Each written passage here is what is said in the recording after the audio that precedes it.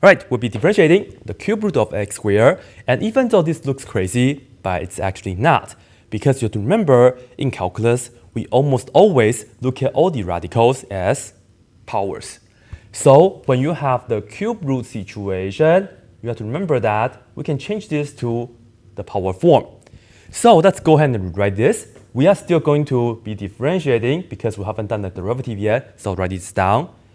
And inside here, we will have the x squared, and the cube root is the third power. So I'll just put this down, right? 2 over 3 power. And then from here, how can we differentiate this? We can just use everybody's favorite method, right? Namely, the power rule. I will bring the power to the front and then -1 to the exponent. And then you see that, and we did the derivative already, so no more ddx.